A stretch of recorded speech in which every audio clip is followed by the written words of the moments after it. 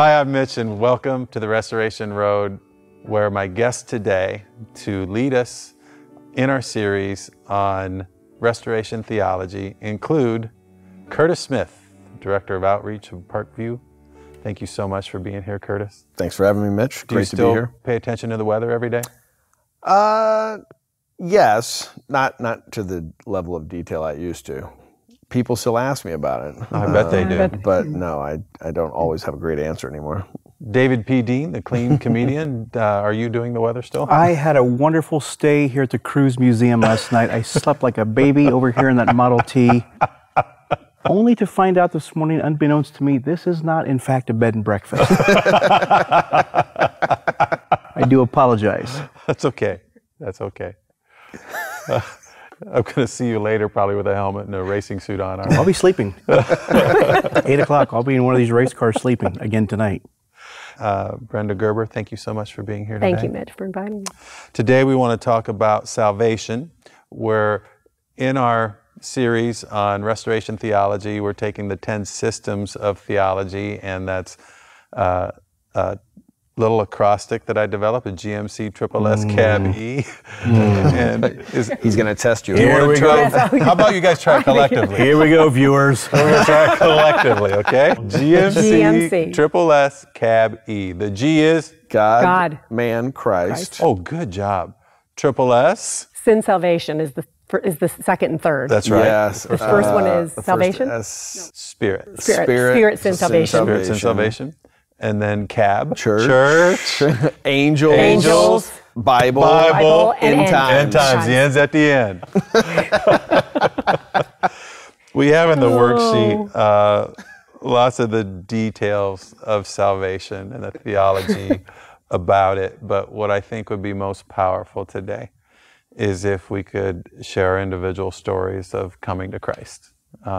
Brenda, would you mind leading us off? Yes, absolutely. I came to Christ in college. I was raised in a family of believers, but never was really taught to have a relationship with God, with Christ, with what that looked like. We were raised in a family that we did good things, and I'm thankful for that foundation.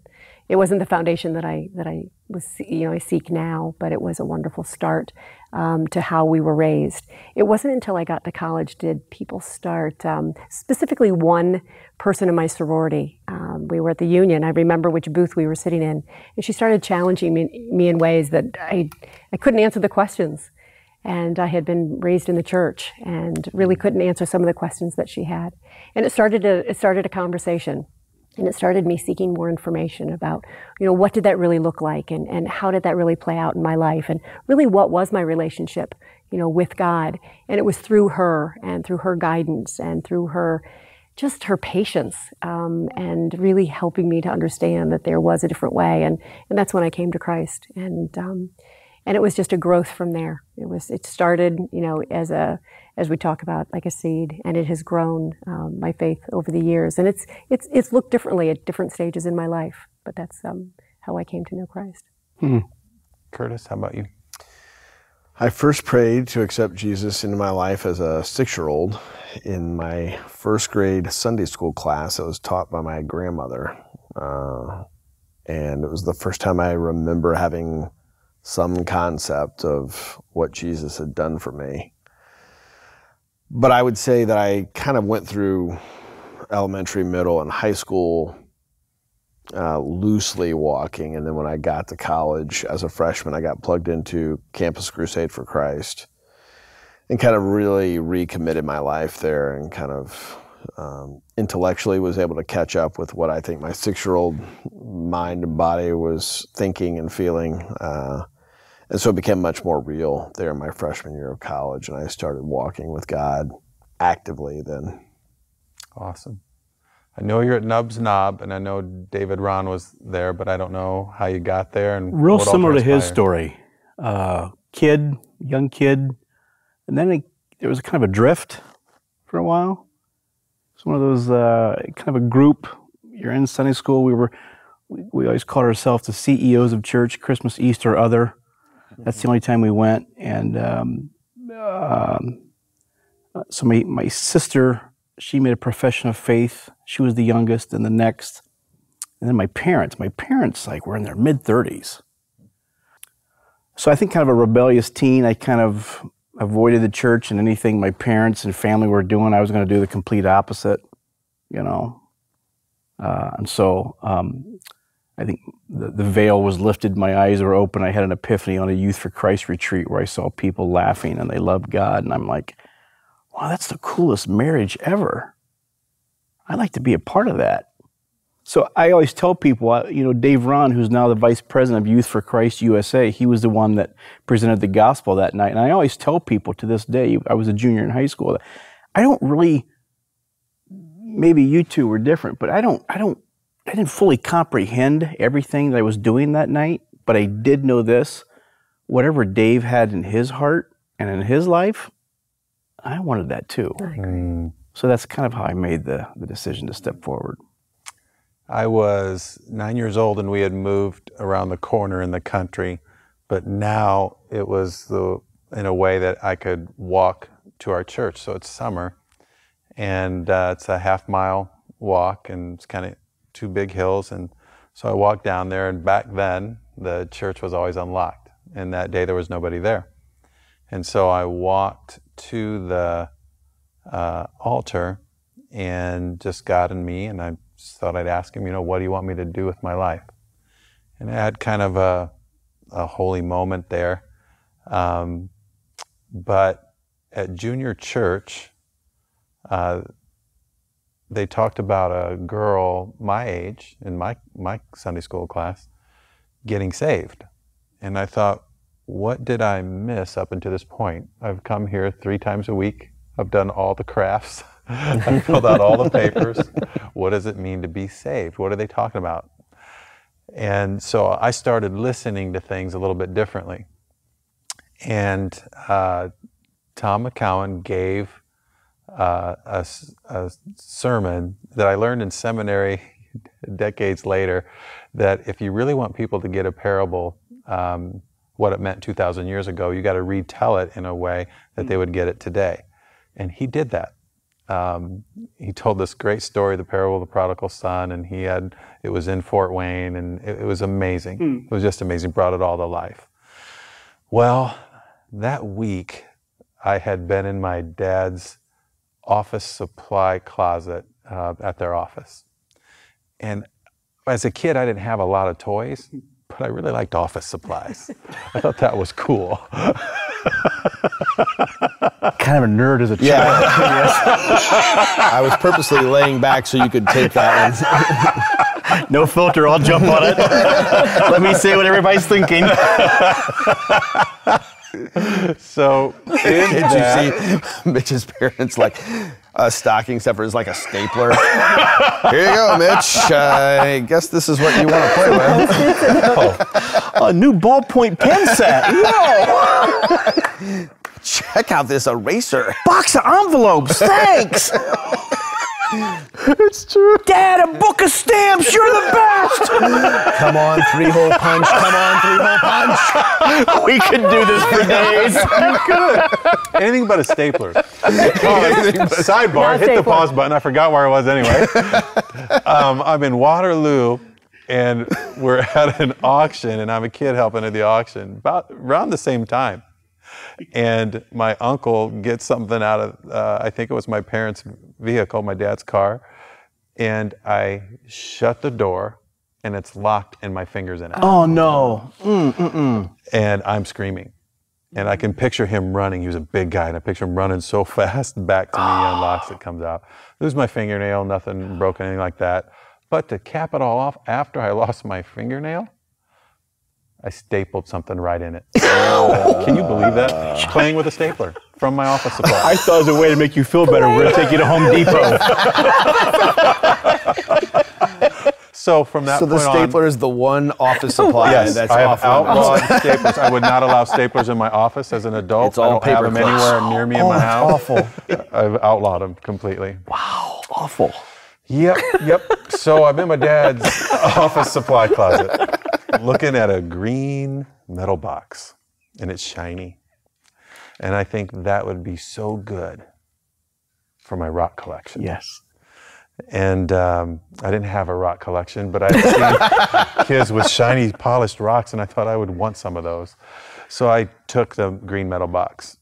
Well, I hear the parable of the prodigal son, and so I kind of go up with my question to Tom, and who gave that message, and I said, what if you did something that you're not sure it was wrong at the time, but now you think it is? What's God think about that? And I got a little quiver in my voice, and he gave me, I can't remember exactly the words, but it was like a God of grace. It was really interesting.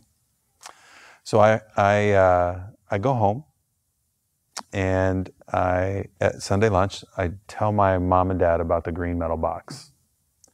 My mom brought the wrath of God down on me. She said, how could you ever think of taking anything that wasn't yours? But standing in the other corner is my dad, a consummate politician and salesman, P.T. Barnum in the flesh. And he said, what? He said, if you see a piece of gum on anybody's desk, just have it. He said, it's my office. In fact, like, I own the office and everything in it. Just take it. So I go to my room, and I'm liking my dad's theology a lot better than my mom. But it led me to understanding that there is something I need to be saved from. And I started to understand sin for the first time. So I was probably fourth grade, about 9 years old, surrendered my life to Christ, got baptized. But I learned over time the best way to avoid heart transformation is keep Jesus in your back pocket as life insurance, but maintain control of your own life. And after about a decade in the marketplace, I needed a long overdue appointment with God. Isn't it amazing to hear the 4 stories that the influence of a parent or a grandparent or somebody in your life that spoke truth in your life? That was always our prayer for our kids growing up. We'll preach the gospel, live the gospel, love the gospel, but if we have godly friends who want to speak truth into the lives of our kids, we prayed for that as well. Yeah. And sometimes the voice of another person was as effective, if not more so, than your own voice. I have 4 girls. I led my oldest to Christ. She's about 4 or 5. She could get it. I walk in one night for Kelsey, my second oldest, and I'm starting to kind of get into that conversation. And she said, Daddy, you're going to ask me to surrender my life to Christ as Savior and Lord? I said, yeah. Megan already did. I prayed that already. Megan, get in here right now, Megan. That's right. So this is really amazing. She led her. Kelsey led Lily, and Lily Haley. Wow. And you just can't make that up. Yeah. Wow. It's just happened that way. And I actually led my husband to Christ. Oh my goodness. And that was such a powerful experience for me. Wow. And my faith has been so renewed through him because he just sees faith in such a child. Right. Just through a child's eyes. And I had people who counseled me who said, as a believer, that we wanted to surround ourselves with believers and marry a believer. And God brought this amazing man into my life. Wow. And he understood, but he didn't have that relationship. And God just used me in such a powerful way in his life. And I think the thing that I enjoyed the most is when we were going through this kind of process, we would be in the car and he wanted to know about the parables. Tell me these stories. And it was just, it was a renewal for me. And it was just amazing to watch him walk through this journey. And now he is the person in our house that prays before meals, and his children watch that. And it's just been such a journey, That's incredible. It has been. Wow. It's been really amazing. Wow. You have adult children. How have they followed suit when they see that? You know what? I think, we all go through. I think we go through phases. I mean, they were raised by me. They were raised in a Christian home from the time they were born. We studied the Bible, and we went to church, and we prayed before meals and before bed, and it was an open conversation. And I think that for each of them, their journey has been different. And I think that for them, there's that seeking of truth for themselves. Right. And I continuously pray. And I can remember when they were little, and this just happened, but I would go into their rooms and they have these memories of maybe waking up a little bit and here's mom, like, what is she doing in my room? But I would go in after they had fallen asleep and I would pray over them. Oh my. And matter of fact, my son was just home for Thanksgiving and he had gone to bed and I woke up and my husband said, "Where are you going?" And I said, "I'm going to go pray over my son." He's 25 in his room. And he said, "You are going to freak him out. You cannot." That's awesome. So I didn't. I didn't go. But I just, for me, I have prayed for my children for their futures, for their professions, for their relationships, for their children. And so I have, and that's where the trust comes in when we talked about the synod first. It's where the trust comes in. That God's got this, Yeah. and that I have, He's entrusted me with raising these two amazing children, now 4, and that I have to just continue to trust God's plan. That as they continue to journey and question and kind of figure things out for themselves, that God has got them in their hands. Yeah, I think our kids go through maybe 3 or 4 stages. I think they borrow our faith. If we're believers and we have children, they'll borrow our faith. And I think they might rent it, and then maybe they'll lease it. They'll actually sign like a 36-month lease, and then finally, they need to purchase it, own it for themselves. They finally own it for themselves. So it's a journey. How about with your kids? How has that unfolded? Yeah, I think we're in that rent to lease kind of phase. They grew up in a Christian home, obviously, and they went to Christian school. Yeah. And being in church all the time, I feel like at times we maybe even were hitting them over the head with it.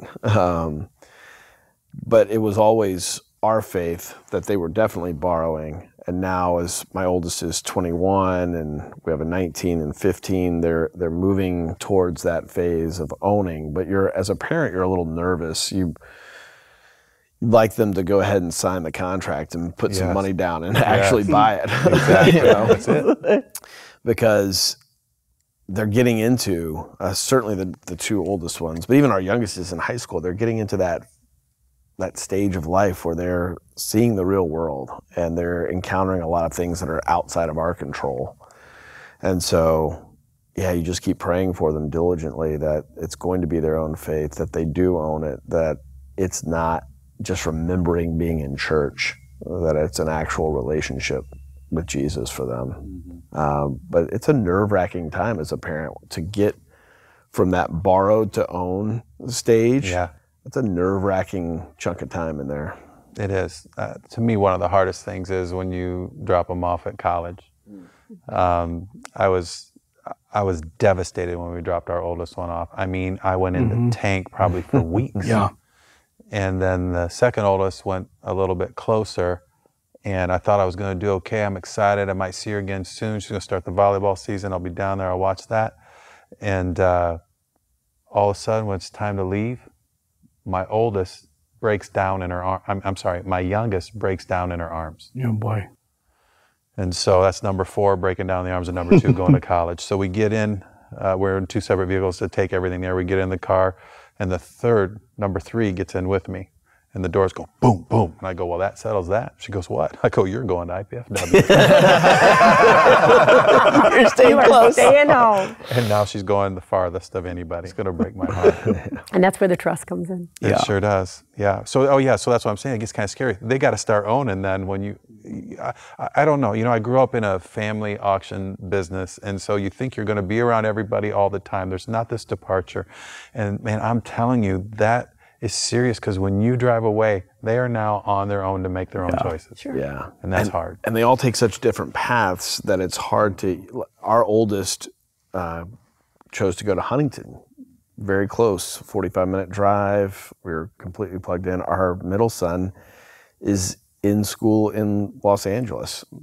And it is a vastly different experience for us. And it is, I feel like it's a lot more prayer and trust and faith. Yeah. Sending him 2,000 miles away and not really knowing the environment that he's in every day. And it's,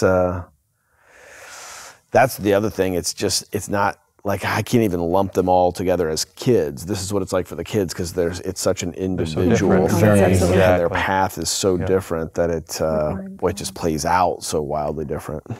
David, you have a son and daughter? Growing up, the kids came with me on the road quite a bit. So we either picked up an extra flight or we put them in the back of the car, but they loved to pack up a little book bag and books and toys and homework. And so I either spoke at a conference, a youth conference, at camp or whatever, or did comedy. So they traveled, with me quite a bit. So I didn't think about it at the time consciously, but looking back now in hindsight, it's kind of funny to look at Dad's work through the lens of a child. You can't just live it in front of the people or on stage. You have to live it genuinely, live it in every facet of life. And so I just recall I was haunted by a book I had read on Billy Graham where Ruth, and was not condemning, but just said that she raised the kids. Billy saved the world, but the kids just didn't know Dad. So that crazy dichotomy of saving the world, but the kids didn't have time with the man who pointed everybody to Jesus, that haunted me. So I knew I was going to be gone and travel a lot. So I made it a point to take one of the kids or Betsy with me as I traveled. So Alex is 26, the police down in Clearwater, Florida. And we call her Hannah Banana from Indiana. She works with special needs young adults in Nashville, Tennessee. So we miss them, but thankful for their life and the way we taught the kids early just to serve.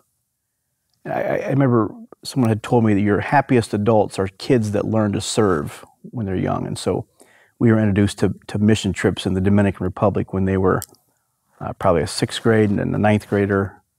And that just changed their whole paradigm. Their whole world was turned upside down once they were exposed to third world missions. So anybody watching, you have young children, there's never an age limit that's too young to expose a child to life on the other side of the world. That's right. And children watch us serving. Yes. I mean, that's just it has been a strong theme of, just watching people serve and learning from that and you don't think your kids are watching and they watch everything. No, you're right. And a couple years ago at Christmas, we had a family gathering, like nostalgic, what was your best memory as a child? And they're both without missing a beat. It's like, as soon as you took us to the Dominican Republic, it's like, man, we felt alive and we could serve and played with the kids. I'm like, well, what about that baseball game or this trip to LA or this water park? And I'm like, it was fun, but we just rather sacrificed all that and gone, right to the mission field. So I can remember asking my children, what was your favorite Christmas? And thinking, or what was your favorite Christmas gift? Or what are your memories? I mean, now that you're adults, and we worked so hard for all of those different holidays, and both of my kids would say it was serving. Yeah. It was, leaving in the morning on Christmas morning and going to the carriage house and serving a meal. That's what they remember. Yes. So for new parents who are bringing their children up, it's that serving piece that makes a huge difference. And to follow up with that, it does get tricky. And all of us with young adult children, you do kind of spiritually micromanage sometimes where you're going in life and what are you doing? Are you going to Wednesday night Bible study? Are you leading a Sunday school? This is what I did. Well, everybody's journey is a little different than yours. And I've had to learn the hard way to sit back and just cheer on the advances and strides they make in their faith walk and their journey with Christ, and to not compare. My youth pastor, when I was a kid, he said, when you point people to Jesus, show them the way, point them to the way, and then for heaven's sake, get out of the way. So let God do with them, what God will do with them. Well, John 1:9 says, God in Christ lights the heart of every man and draws him. John 6:44 talks about that too. So there's this spark he puts in every single one of us, and he draws us to himself. And we have the opportunity by grace through faith to confess, repent by faith, trust in God for his forgiveness. Curtis, could you read Colossians 1:14 about that forgiveness? He justifies us. He makes us as if we've never sinned as far as in his eyes in our position with him. He reconciles us with him. He regenerates us. He sanctifies us. He uses us for ministry. And it's just an amazing process, but it is a relationship, so therefore it is unique to each one of us. But I think Colossians 1:14 summarizes this. In whom we have redemption, the forgiveness of sins. That's all comes in Christ. And the whole purpose of that then is to go be a forgiver.